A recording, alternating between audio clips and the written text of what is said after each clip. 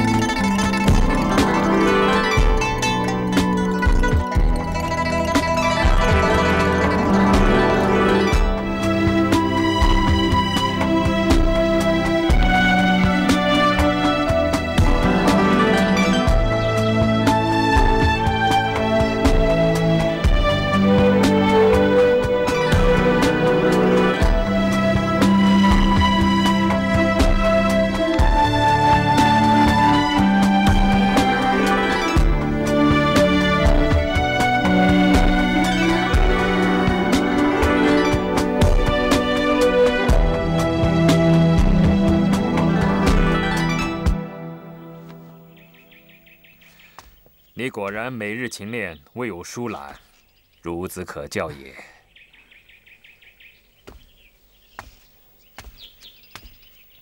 虚云师兄，你也是教导有方啊！哎，我是个瞎子，这跟我有什么关系啊？虚云师兄每天要无极研磨豆腐，风雨无改，正是要锻炼他的基本功，是吗？无极，你再演练一下太极2式来。 看看是不是跟研磨豆腐式的手势相似？是。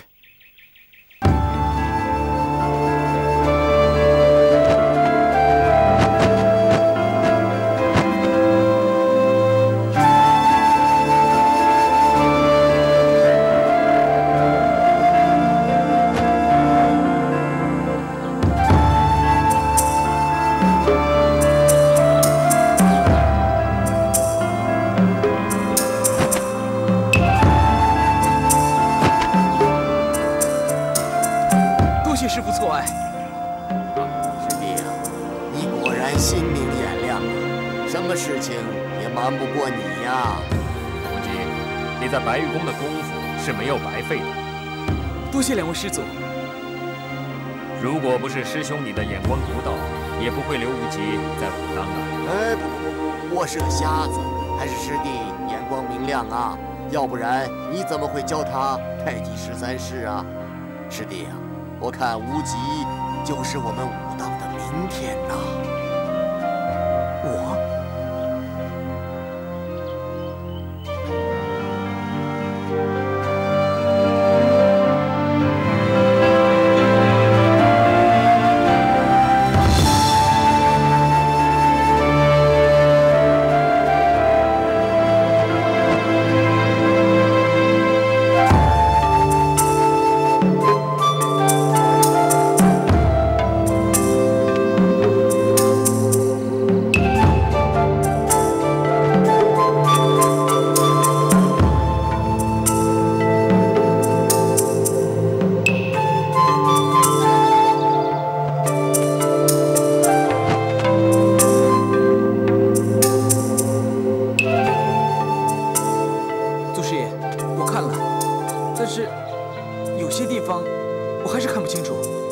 看是不管用的，心领神会，用心感受。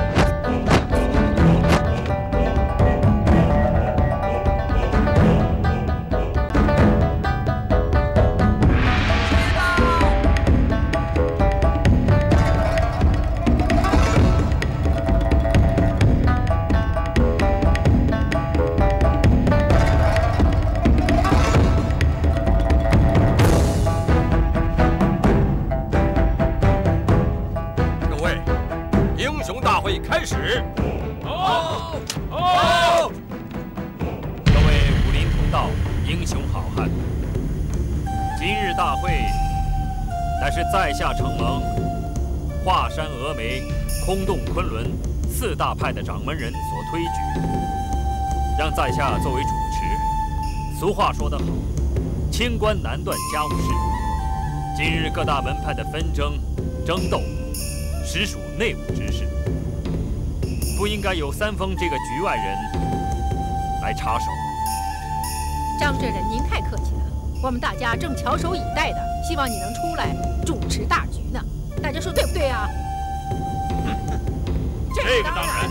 各大门派在武林之中颇具威望，门下弟子高手如云，万一不能互相兼容，必定惹出纷乱，绝非武林之福也。因此，在下自不量力，做一个排分解难之人。难得。这个身份，三丰自知吃力不讨好，但同为武林一脉，三丰只好勉强为之。虽然自不量力，也是各位给在下的面子。所以三丰希望今日之事，所有英雄好汉能够在不伤和气之下解决问题。多谢。要解决问题很容易，让旧的掌门人让位就是了。好，说得好，我等早就是这个意思。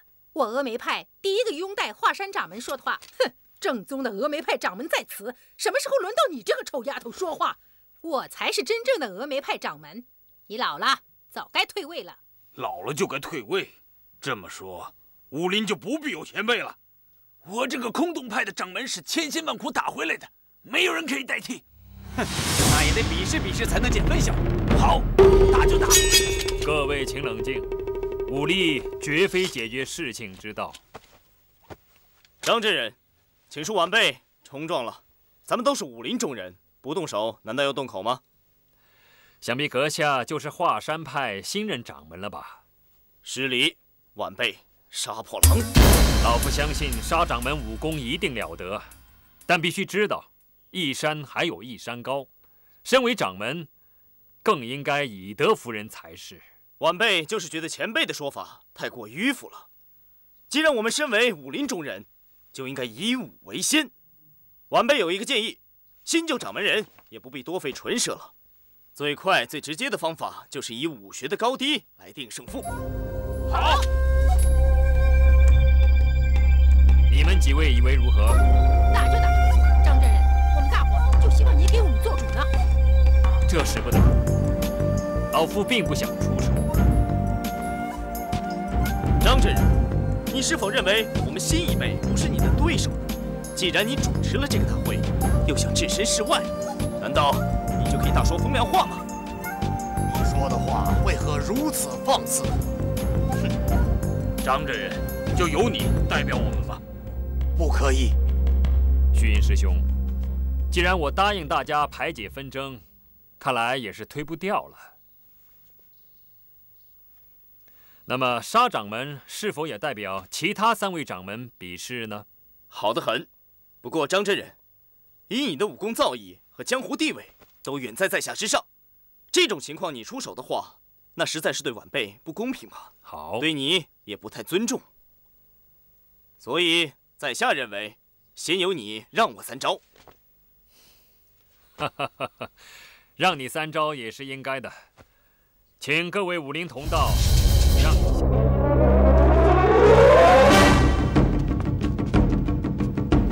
沙掌门，请出招。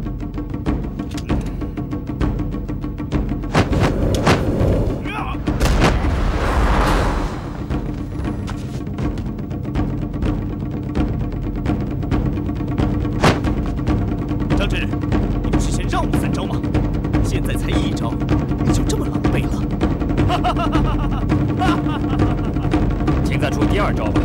第2招。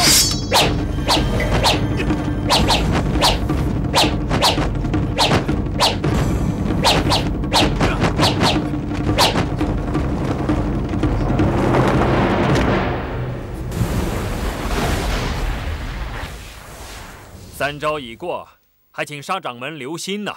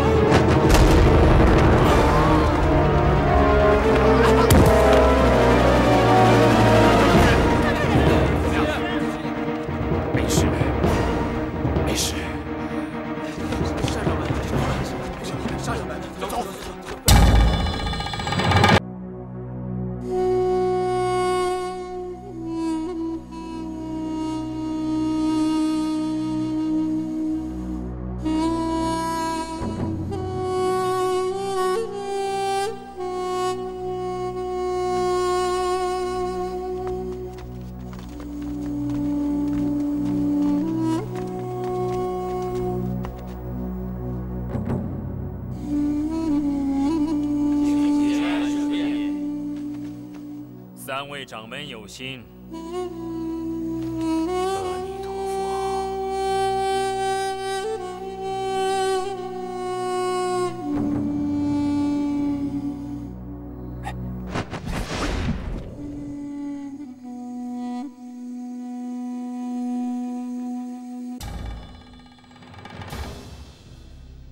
张真人，冒犯了，请恕罪。严重了。今日承蒙各位武林同道前来祭奠虚云师兄，三丰在此谢过。张真人，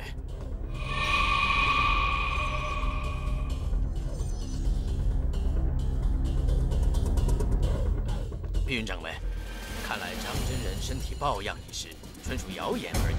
我等不便打扰，先行告退。不送了，告退。告退。灵堂之上，请自重，不要对先人不敬。我是东瀛人，根本用不着守你们中原人的规矩。快去！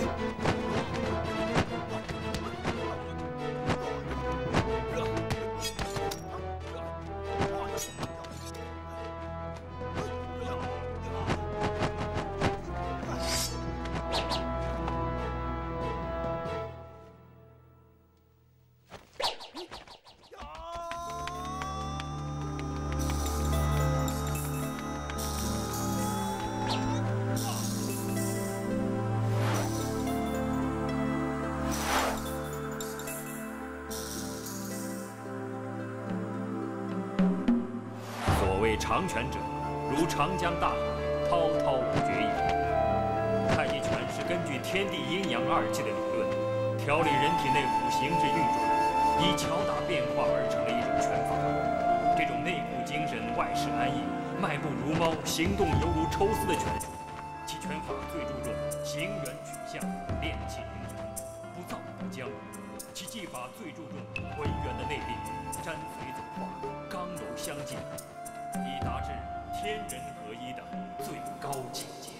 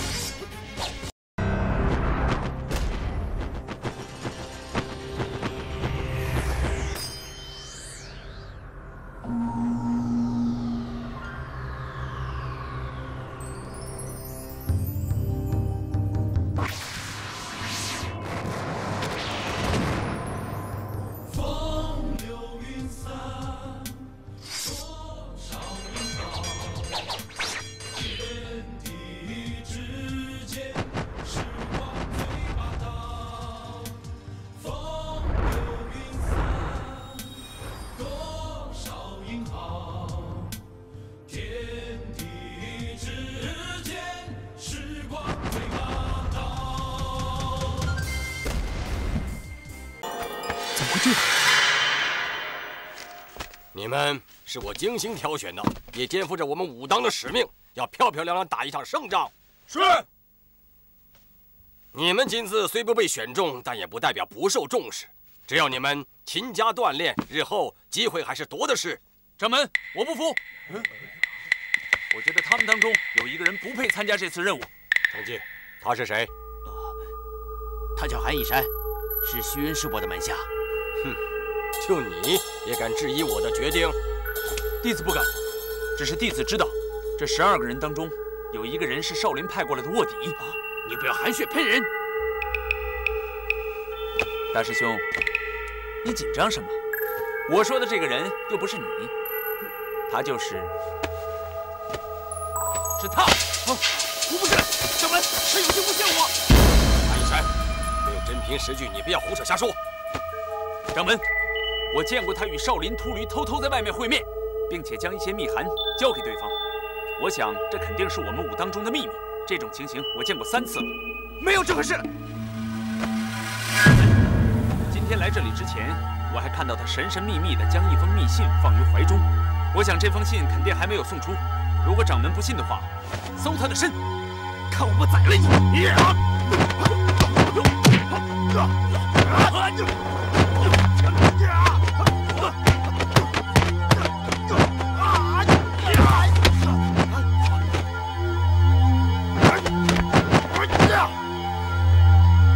少林派的大力金刚指。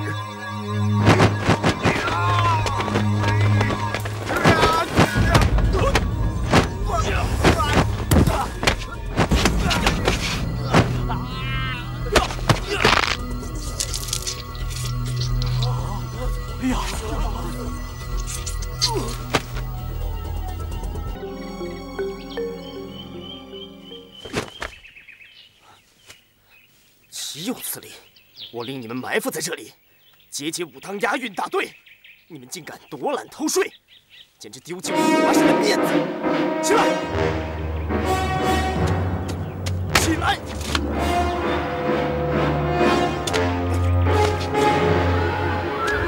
起来！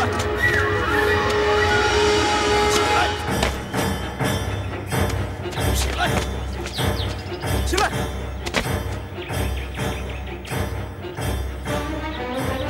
请！到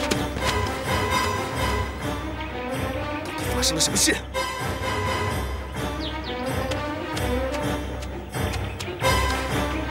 出什么事了？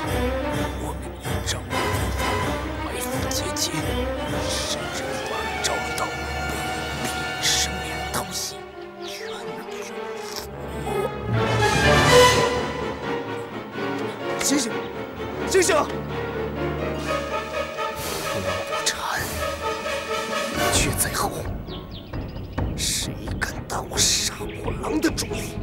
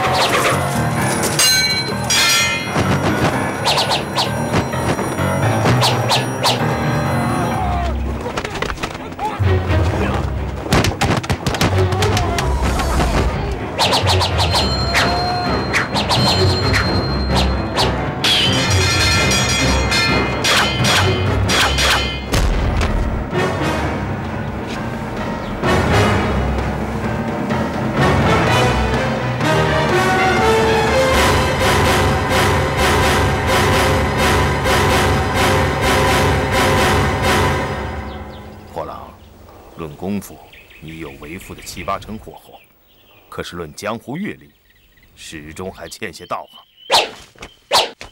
爹，我今次设计夺宝，就是想让你知道，我已经长大成人了，不再是当年任你舞弄的黄毛小子了。可惜你的弟子不堪一击，那又怎可以从武当精英手中夺宝？我劝你还是及早回去吧，免得徒劳无功。哼，你根本就是存心要破坏我的夺宝大计。为父已经派人混在对方大队，担任细作，为免节外生枝，误伤自己的人，你还是不要插手这事儿。爹，我不要事事都唯命是从，任由你摆布。我讨厌再当你的牵线木偶了。为父是处处为你着想，不想你重蹈覆辙。哼，难道你杀掉美姬也是为了孩儿着想吗？那个美姬，她只懂得用美色来迷惑你。即使孩儿迷恋她的美色，那她也罪不至死啊！你可知道，这个令你心荡神迷的美姬，她居然也用美色来诱惑为父！胡说八道！当年董卓、吕布正是被貂蝉暗中挑拨，结果二人反目。若早就杀了貂蝉，三国历史也就改写了。所以，我绝不能让我们父子重蹈覆辙。孩儿我只知道美姬是我心中挚爱，你亲手杀掉她，就等于亲手杀了孩儿。此仇我铭记在心，刻骨难忘。男子汉应以大事为重，绝不能沉迷于儿女私情。哈哈哈哈！怪不得我娘快要死的时候，你也没有赶回来看她最后一面。你娘的死，我难辞其咎。可是人在江湖，身不由己。我当日跟昆仑圣手决斗，只有铲除他，为父才能占领我的江山大业。我才不管你的什么江山！难道其余的一切你都可以不顾了吗？为父已经一把年纪，将来一切所得到的，还不是为了你？难道你不知道爹的苦心吗？我才不稀罕你所得到的什么，我只想不要活在你的影子之下。我杀破狼就是杀破狼，我要闯荡江湖，我要闯出名堂来。你就知道江湖，为父志在的是整个江山呢。夺到了江山，就可以拥有天下的一切。哼，孩儿的一切就在江湖，我才不管你的什么江山呢！我要做个武林至尊，远胜过你那个九五之尊。你敢忤逆我？随父子一如陌路。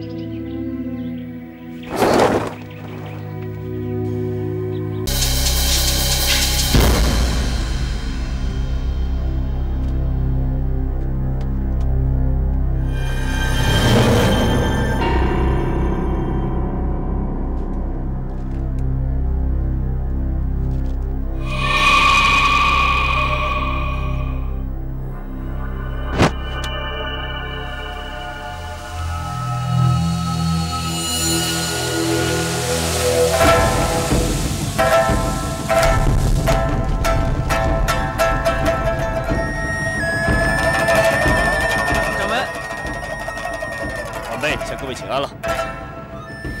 别装模作样，我们不会把武当的家当传给你的，你死心吧。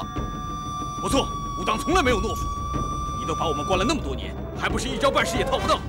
我劝你还是干脆把我们杀了算了。好，既然几位心意已决，晚辈也不勉强了，把他们放了吧。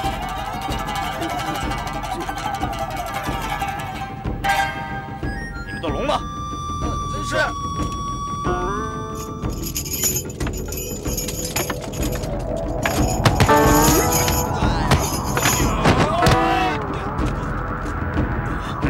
武当的内功心法，果然名不虚传。给我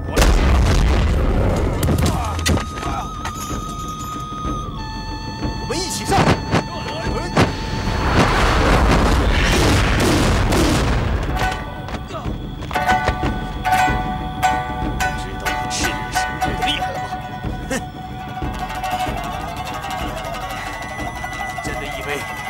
厉害吗？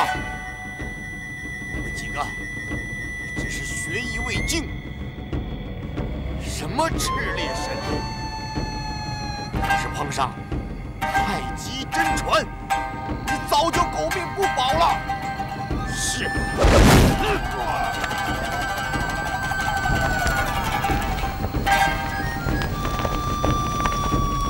张三丰，我俩相聚之日，就是你的死期。碧云掌门，今日可喜可贺，我少林特备薄礼一份，赠与贵派。多谢多谢。这2个茶碗可是宋朝官窑的白台瓷所制，它们的重量才不过8钱8分8厘。多谢了。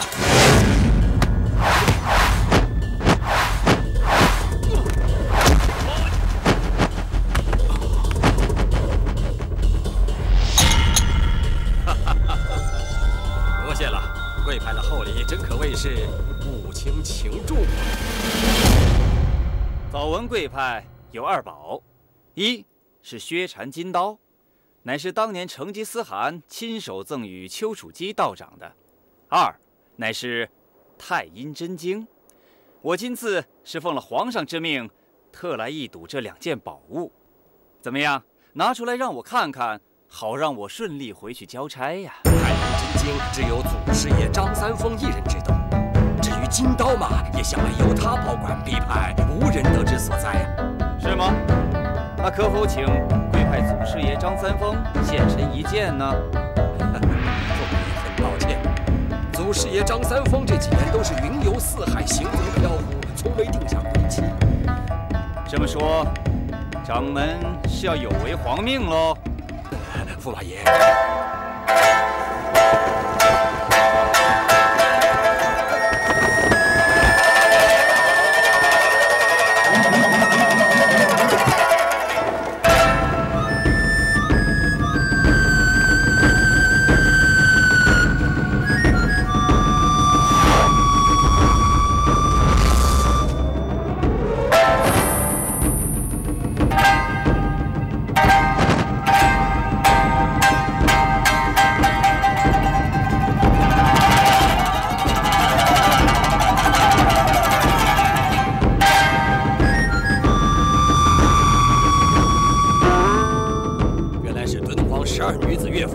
今天武当的面子可真不小啊！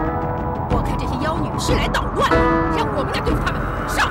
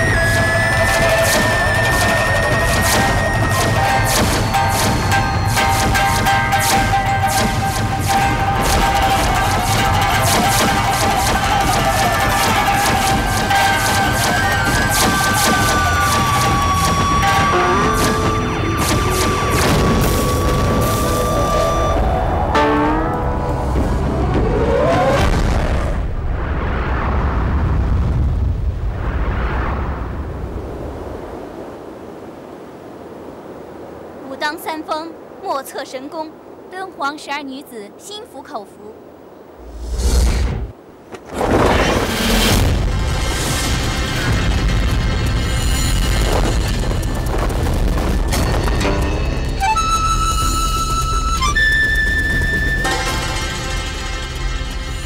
碧云大师，驸马爷，刚才那是张三丰吗？当今世上除三丰外，还有何人？哎，这么说，张三丰云游回来了？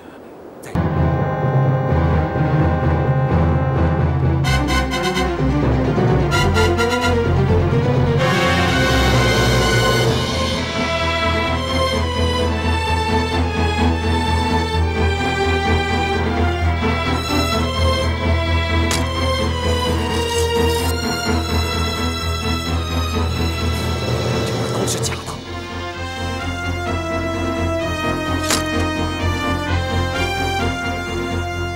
人心难测呀！想当年朱元璋打下天下，宫中宝物何止万千，如今他的子孙却要派木驸马前来盗我武当金刀，真是令人费解。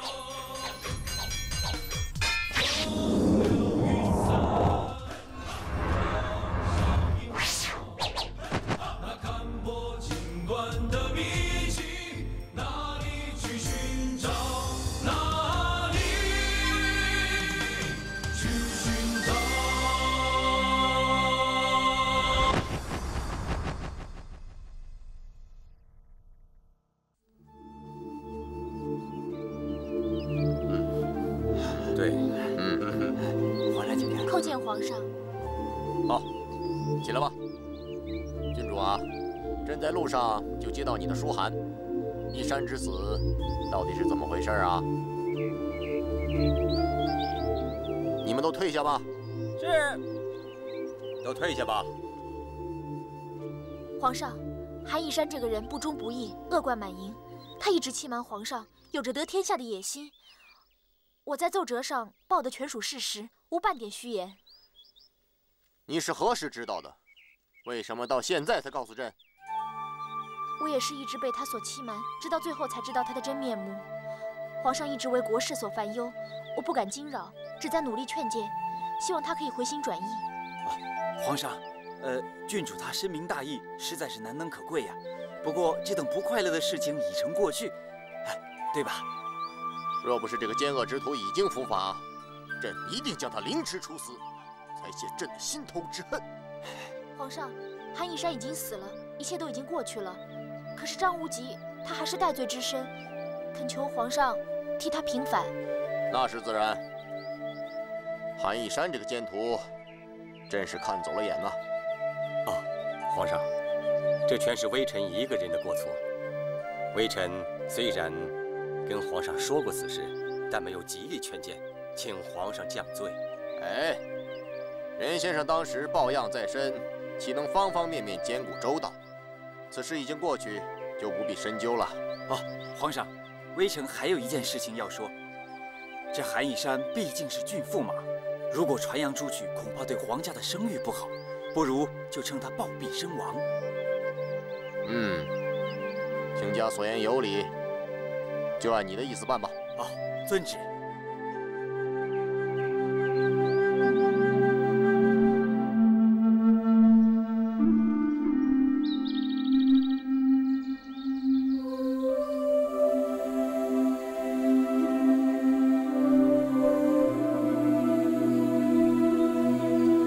之前我还以为今生今世再也回不了武当了。其实大家都是受了韩义山的拨弄，我们也知道错怪了你。你肯回来啊，大家肯定都会很高兴的。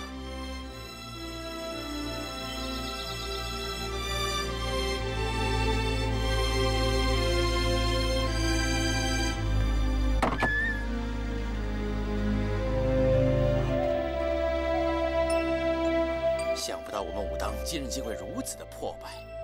当初咱们真不应该相信那个韩义山。这也不能怪你，我确实是少林卧底，所幸没有做出对武当不义的事情。日后我自会亲自到祖师爷面前去忏悔。其实我们已经收到郡主替你平反的书函，只差皇榜尚未封达而已，你也无需介怀。我这次回来，除了探望祖师爷之外，还希望可解他身上的剧毒。英子之兄确有伤害祖师爷之事，但也已身故了。而祖师爷出世以来，英子一直尝试研制各种解毒草药，如今有所成就，希望可以解开这毒。两位师兄，这一切都是家兄的错。我知道这已经是无法补救的事实，只是英子希望你们能给我这个机会，让我将功补过。其实啊，你与我们相处数年，你的为人我们怎么会不知呢？只不过当时所有的一切都冲着武当而来，才令我们不能够冷静分析而已啊。既然如此，那就好了。只不过祖师爷出事之后，一直昏迷不醒。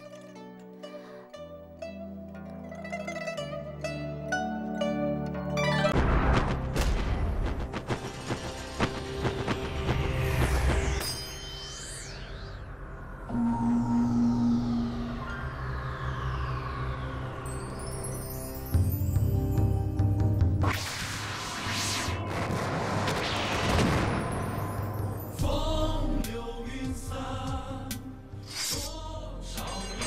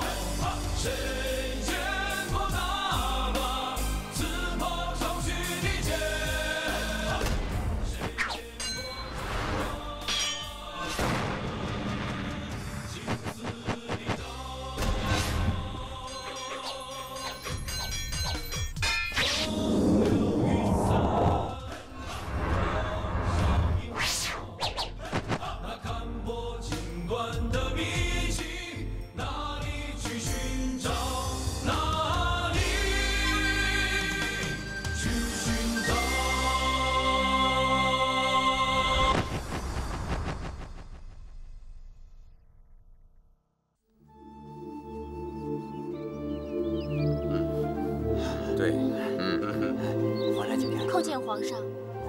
好，起来吧。郡主啊，朕在路上就接到你的书函，一山之死到底是怎么回事啊？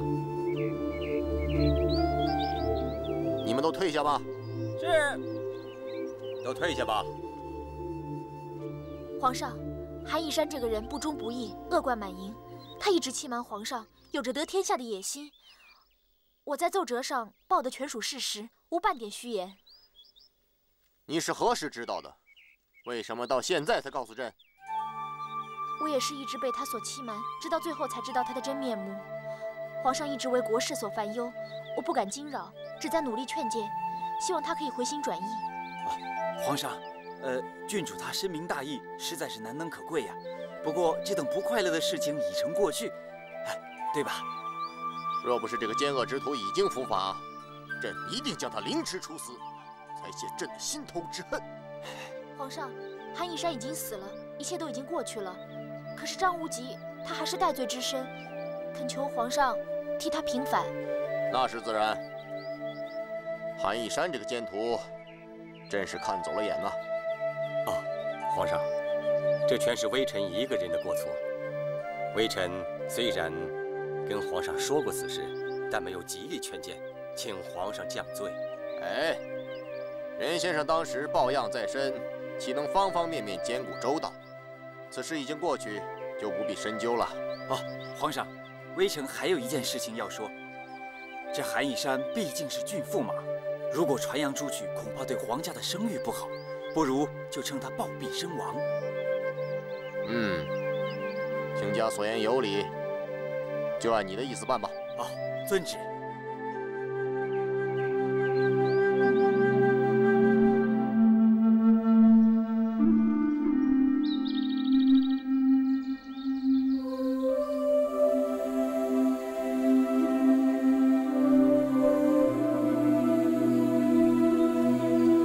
之前我还以为今生今世再回不了武当了。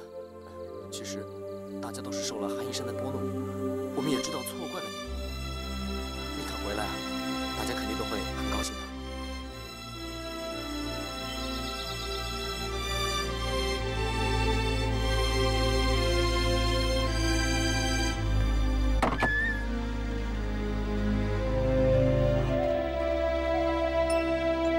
想不到我们武当今日竟会如此的破败。当初咱们真不应该相信那个韩义山。这也不能怪你，我确实是少林卧底，所幸没有做出对武当不义的事情。日后我自会亲自到祖师爷面前去忏悔。其实我们已经收到郡主替你平反的书函，只差皇榜尚未封达而已，你也无需介怀。我这次回来，除了探望祖师爷之外，还希望可解他身上的剧毒。英子之兄确有伤害祖师爷之事，但也已身故了。而祖师爷出世以来，英子一直尝试研制各种解毒草药，如今有所成就，希望可以解开这毒。两位师兄，这一切都是家兄的错。我知道这已经是无法补救的事实，只是英子希望你们能给我这个机会，让我将功补过。其实啊，你与我们相处数年，你的为人我们怎么会不知呢？只不过当时所有的一切都冲着武当而来，才令我们不能够冷静分析而已啊。既然如此，那就好了。只不过祖师爷出事之后，一直昏迷不醒。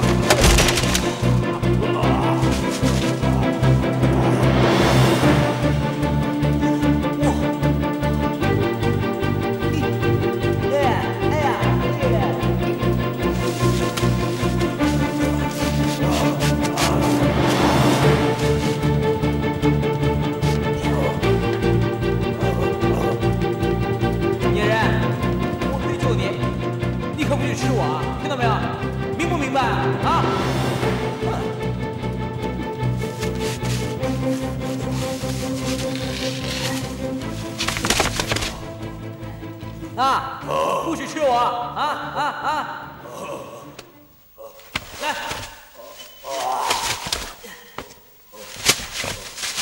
来，抓这儿，来。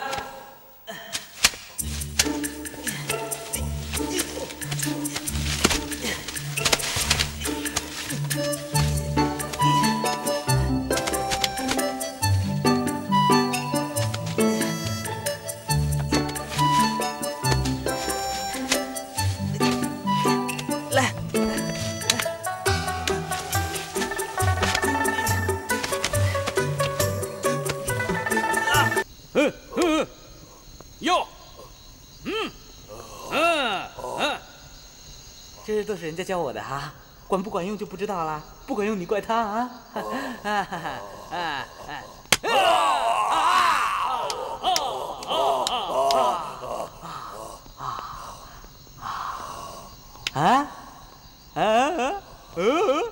舒服，舒服啊，舒服啊！哎，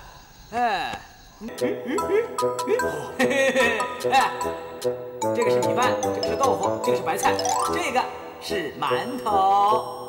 喂，没看到有筷子吗？馒头用手抓，吃饭要有筷子。我学过的，吃饭有礼仪的，举筷要这样。吃饭不能发出声音，放到嘴里不要露出牙齿。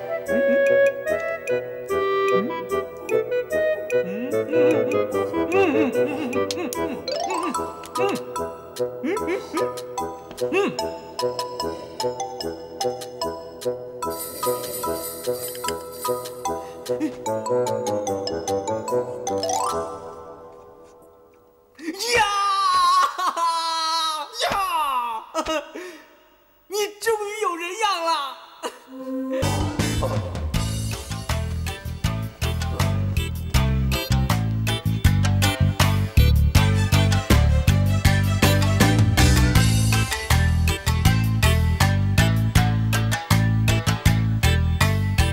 你在画什么？这是人吗？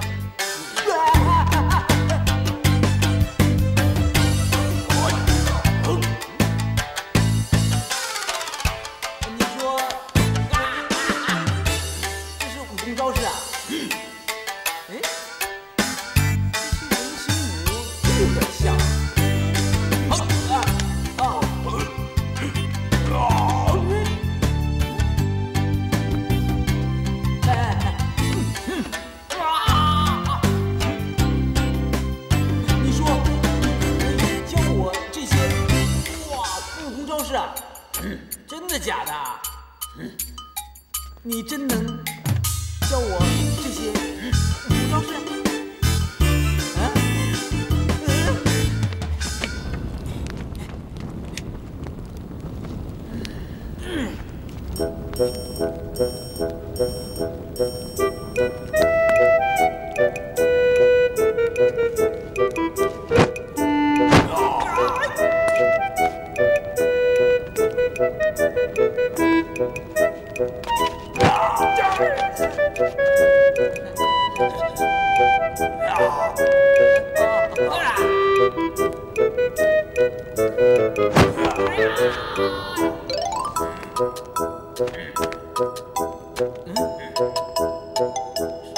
伤着你怎么办？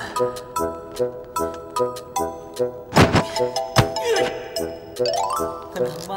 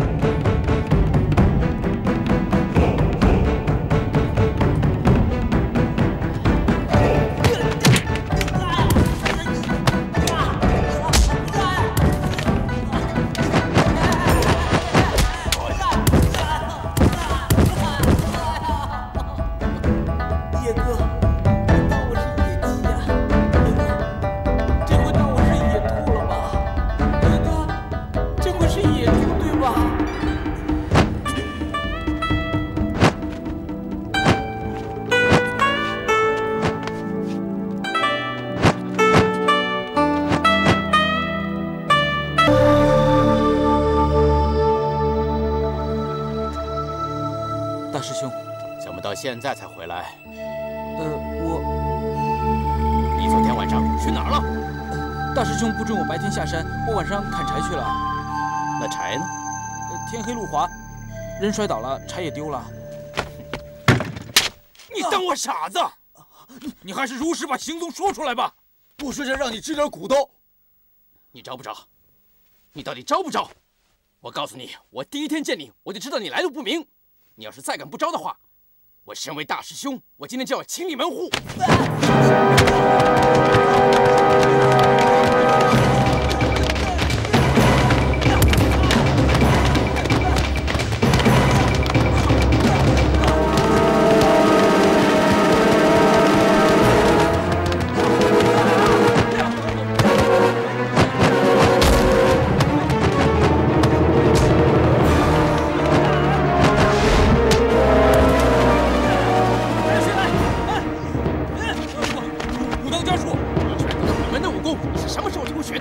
谁教你的？是那就带你去见掌门，亲自把你撵下山。不进，你就说吧，我无话可说。他的武功是我教的。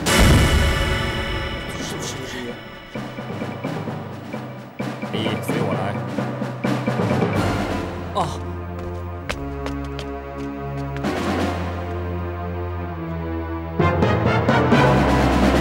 你叫张无极。是。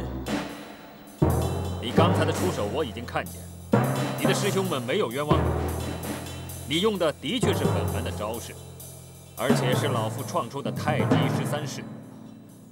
你能告诉我，这些招式是谁教你的吗？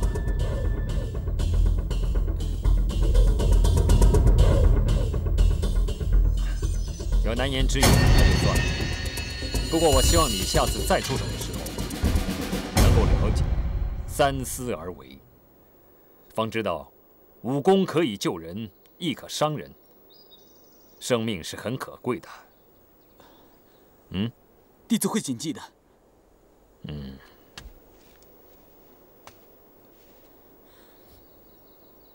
其实，弟子的武功确实有人教的。谁呀？就是相传的神农架野人。神农架野人。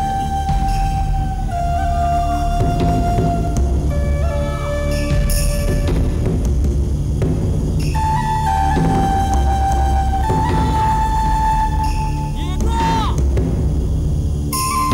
他平时就在这里出现的，不知道今天怎么不来了。啊，没关系，我们再等一下。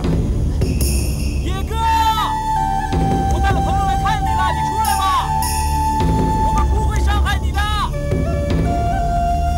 在下张三丰，今天是来交朋友的，我们并无恶意，阁下请现身吧。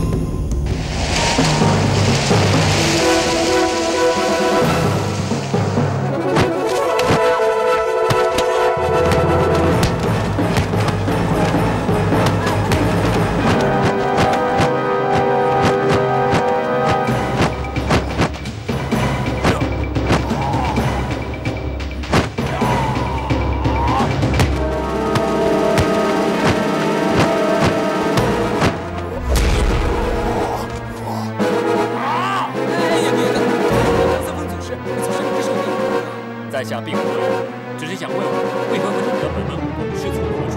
祖师爷，他们会说话。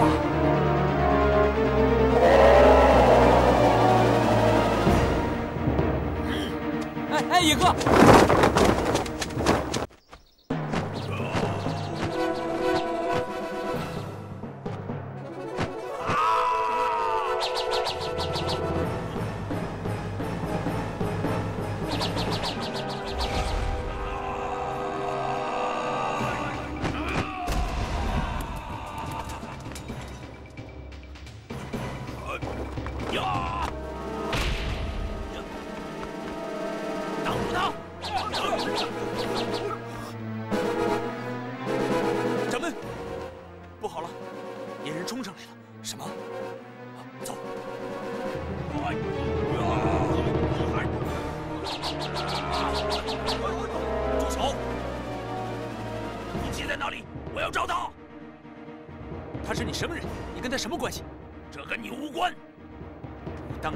人人得而诛之！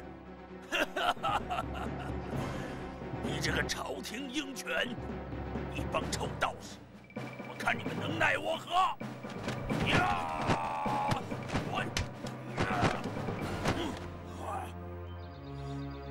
我武当山岂是你撒野的地方？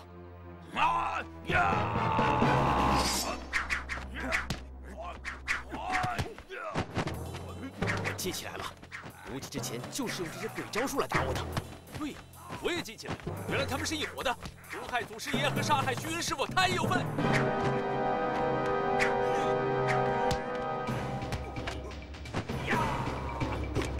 掌门，说，鸡在哪里？在虚云师傅房里。带我走。 你们挑拨离间，真卑鄙！承德，你没事吧？没事。啊！我杀了你们这帮牛鼻子！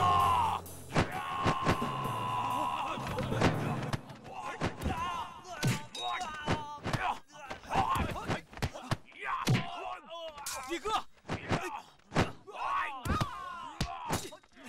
野哥，你快走，不能乱伤人呐！ 我帮你，你还打我！我杀了他们，你赶不得我走！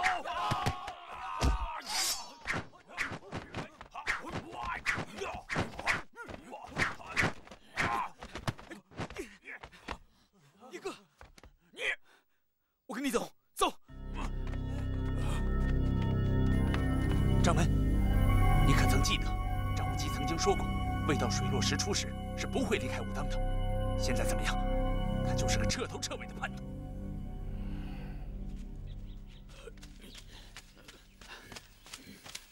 哎，野哥，我们已经不可以再留在这里了。怎么？那我得拿我的东西啊！那你去，我把风。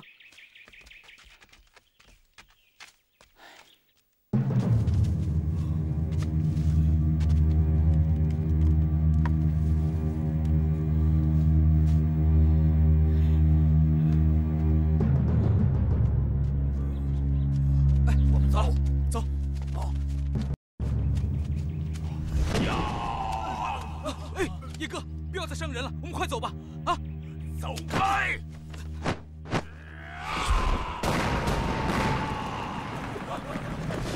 这里危险，我们先撤，以后再说。走，走。韩以琛，你。韩以琛，你想同门下死都是我今天清理门户。孙碧云，你睁开你的狗眼看看。 我韩义山与绝非当日的无名小卒，我现在乃是堂堂朝廷护国公。你要是动手杀我，皇上肯定下令把武当夷为平地，鸡犬不留。够胆就试试。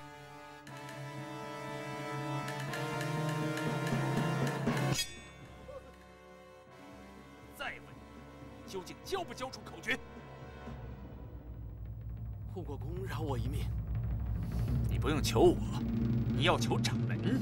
现在武当上下所有的性命，都在碧云掌门的手上。掌门，救我！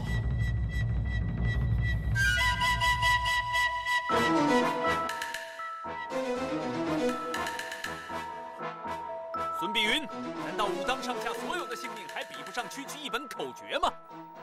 住手！你要的口诀在此。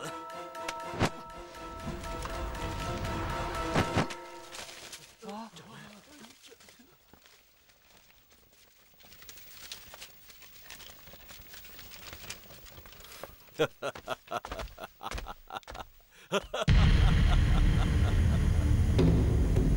韩一山，你也太小看我孙碧云了。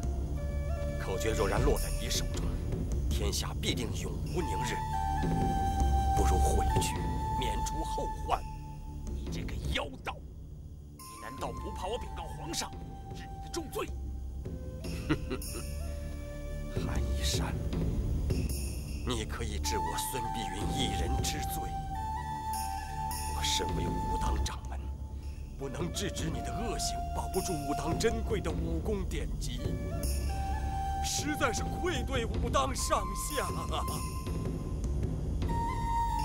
唯有以身殉道。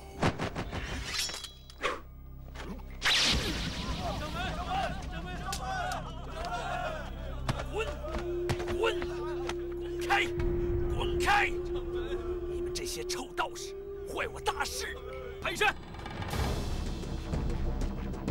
我来了。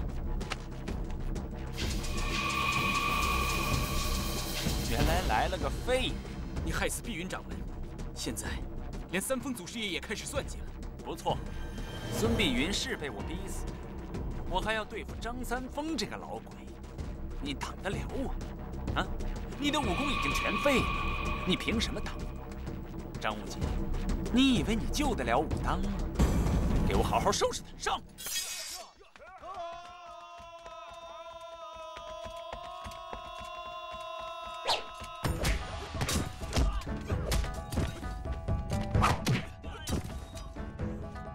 原来你的功夫已经恢复了，你们也给我上！赶紧布下武当剑阵！武当剑阵不是用来对付同门，是用来诛杀害死掌门、逼害祖师爷的恶贼的。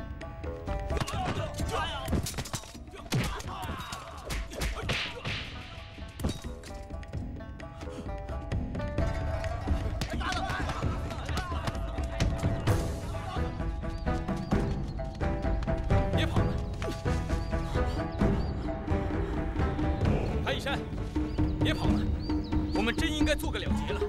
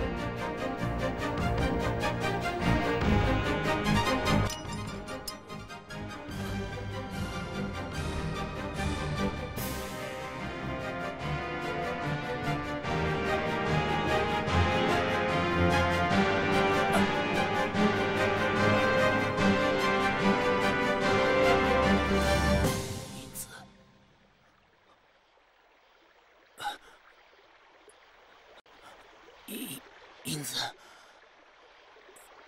我错了。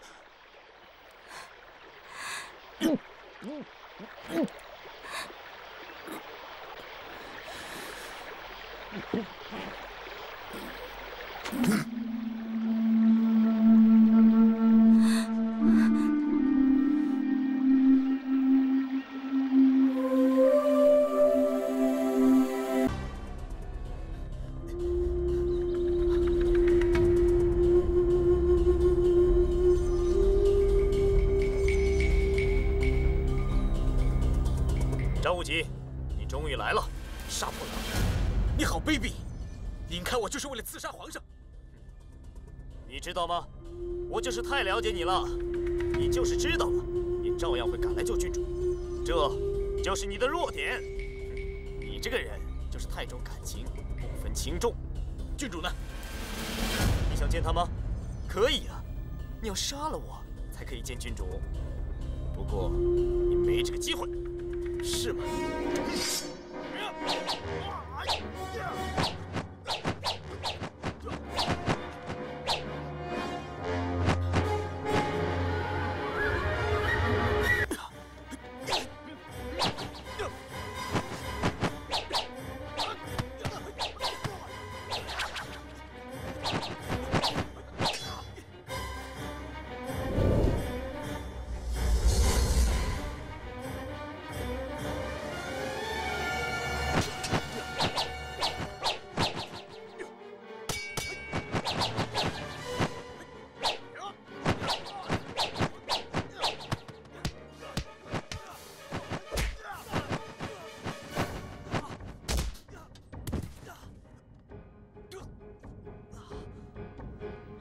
起来啊！你还是比我强嘛！起来啊！起来再打！